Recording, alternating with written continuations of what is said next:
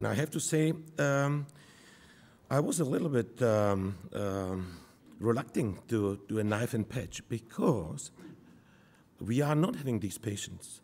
Fortunately, we are following our patients from the neonatal period, and we are doing everything to avoid the chronic pulmonary arteries. So there is a wide spectrum of pathology. I will just repeat something that my predecessors already mentioned, from simple valve membranous atresia to severe hypoplastic pulmonary arteries. As a hypoplastic pulmonary arteries, we consider the pulmonary arteries less than 2 millimeters in diameter. They are confluent, intrapericardial, intrapulmonal, confluent, or non-confluent. There is the vast majority of a heterogeneity, variability in MAPGAS with different kinds of obstructivity, and we already heard yesterday the coronary artery anomalies. So for a better understanding and for a better planning of the surgical treatment, it is introduced in Castaneda, just dividing in 4 types you already seen yesterday. So with the complexity, also with the pathological complexity, increases complexity of treatment strategies. So what is the goal of the surgical treatment? It is a biventricular repair because we've got a good developed 2 ventricles, and it is a RV-LV ratio of 0.6. So it is a low right ventricle pressure. Right ventricle to pulmonary artery continuity, balance pulmonary perfusion, preserve growth of pulmonary artery and vascular tree, and limit number of reoperations and reinterventions, and offer, with this protocol, high quality of life and life expectancy. Is there the reality? So the field of therapeutic strategies, it begins with the admission of the patients. There's a medical stabilization, and there are 2 options of the interventional therapy with the balloon, stent, and coiling, and the surgical strategies of the 1 multiple stage correction with or without unifocalization, with or without VSD closure, or VSD closure with fenestration, or VSD closure with fenestration and a valve, so one-way fenestration. So what we do if we got an adequate size of the pulmonary arteries, there's early complete repair in neonatal period, and in inadequate size of the pulmonary arteries, it is an initial shunt. If it is good growth, adequate growth, then stage biventricular repair. If got a unifocalized, that means major collateral that is feeding a large part of the lung, you have to unifocalize this vessel also in the neonatal period. The patients very often need a repeated shunt, need another antegrade palliation as a RVOT transannular patch, or RVPA conduit as an interim palliation to more increase the potential for growth the pulmonary arteries before we can do the biventricular repair. And if we reach the good growth, good size of the pulmonary arteries, we can proceed to the stage biventricular repair. So that is, again, developed central artery, early complete repair, underdeveloped center pulmonary artery, always shunt.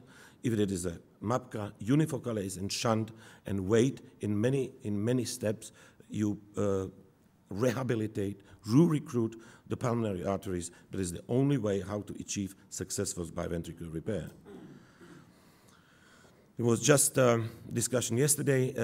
Megun probably is old-fashioned and not valid more, but the Nakata index is a very good index just to assess the progression of the growth of the pulmonary arteries and to assess the ability of the patients to undergo the biventricular repair.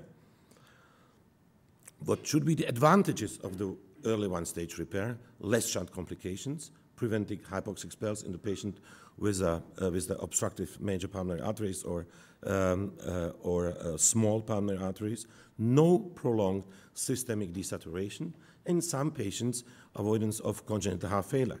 And also the aim was reducing risk of pulmonary vascular obstruction and reducing risk of reintervention or reoperations. And we know nowadays that is not achievable. So it is already mentioned from Professor Kumar. There is the famous paper from Frank Henley. Just only brief recapitulation.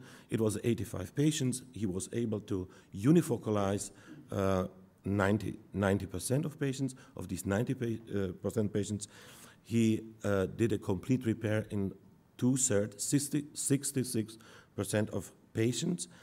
And actual survival, 3 years, was 80%. And another, you see the same picture, so we are taking the same sources for our presentation.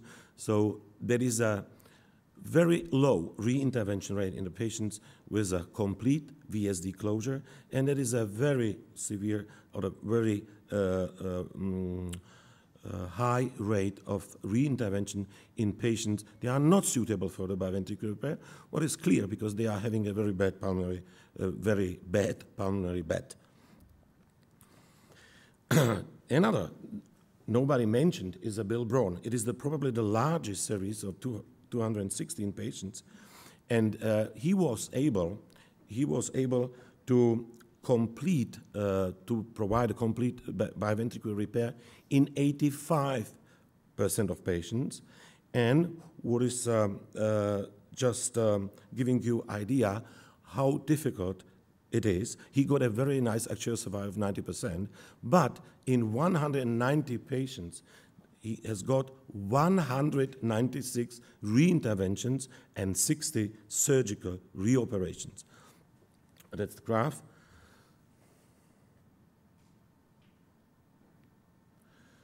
So you see the mortality, there is 10%, and then you see the increase of the intervention rate. And there is the reoperations, there is a RVPA conduit change, there is a in 35%, augmentation 30, VSD closure in 54.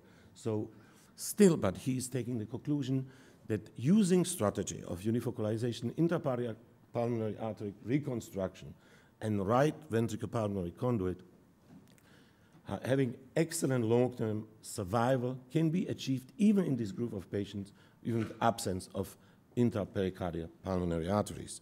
But again, we've got to only follow up or actual survival of 3 years and no more. Even in such a large series, we are not having information about further development after 5, 10 years. And what is postulating Frank Henley nowadays?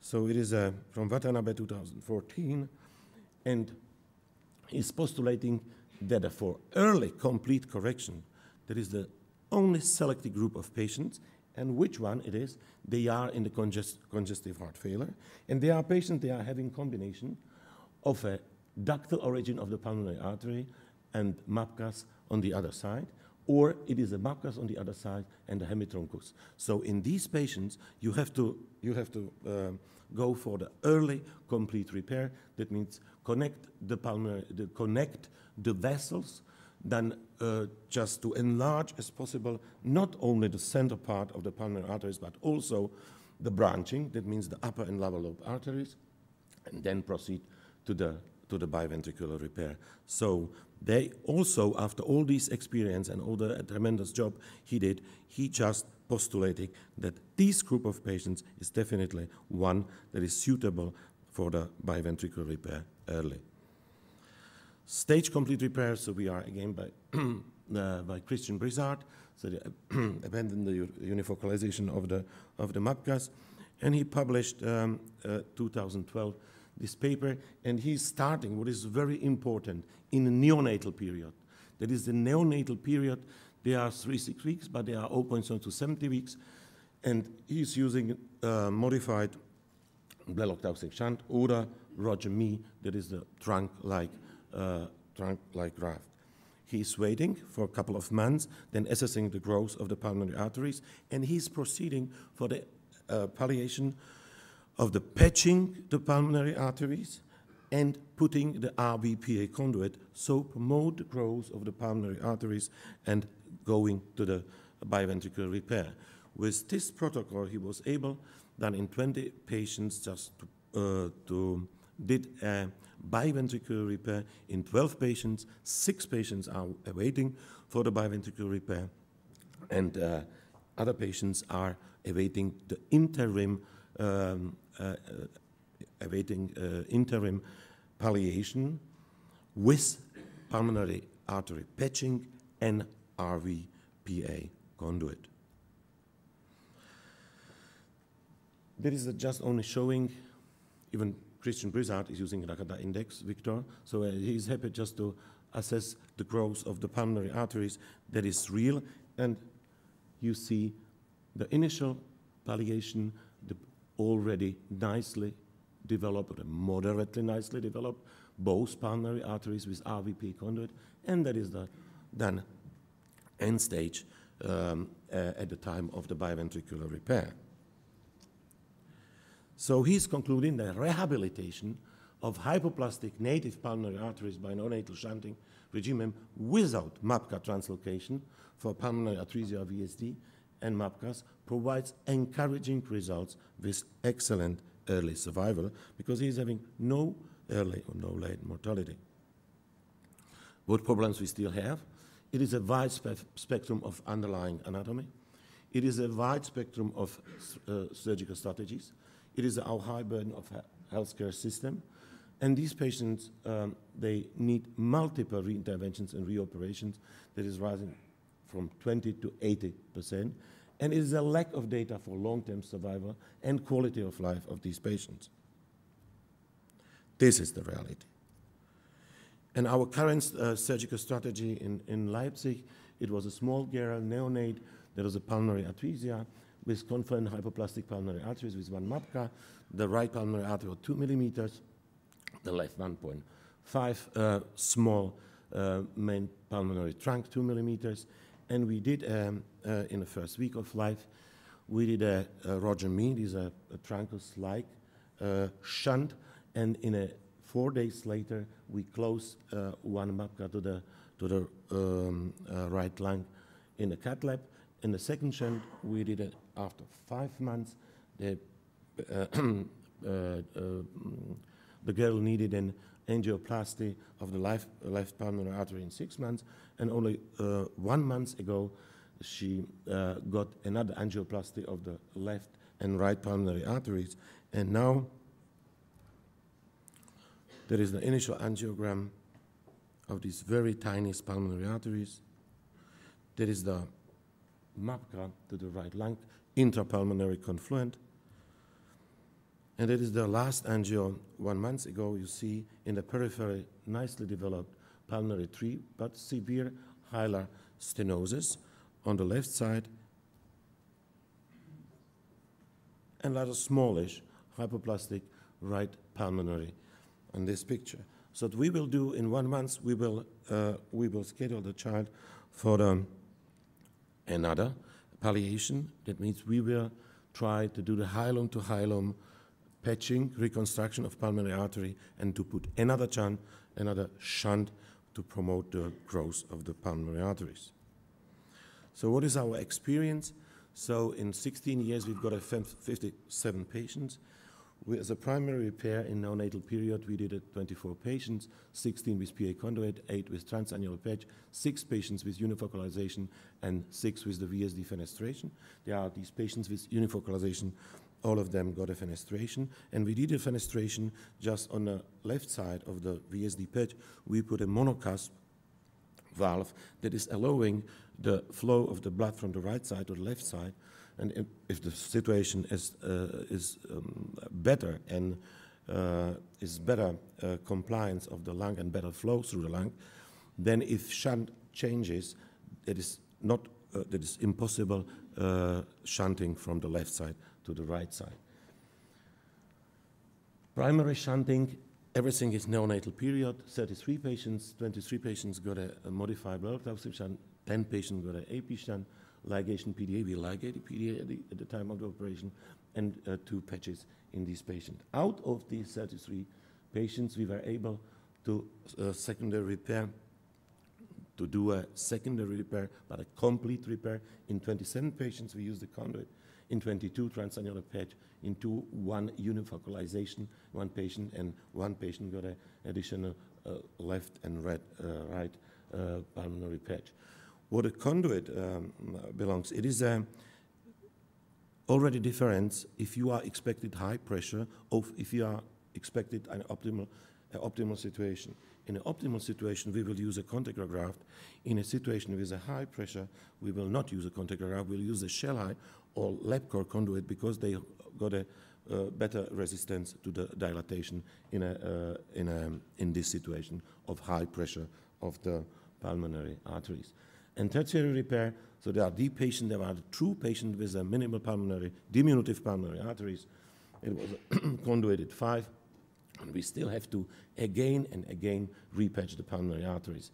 We've got a 1.7 early mortality, the 7 late mortality, so we are also at 90% of survival, and we've got a 40 re-interventions, especially for the stenotic pulmonary arteries in the periphery. So, conclusion, different strategies could achieve the goal. Large non-confluent MAPCAs should be unifocalized. Stage approach improves rehabilitation of hypoplastic pulmonary arteries. RVPA conduit as a palliation, as an interim palliation to biventricular repair, improves PA's growth. Heart failure, hemituncus with MAPCAs or ductus origin of the pulmonary artery and MAPCAs are indication for early neonatal complete repair. Whatever we do, our patients suffer from high morbidity and high intervention rate that is influenced negatively and limited quality of life and life expectancy. Just to improve that, we have to work in the congenital heart team. That means we have to tailor individually for each patient in a session of the cardiac surgeons, cardiologists, interventionalists, and radiologists, the best therapeutical plan for each patient. Thank you for your attention.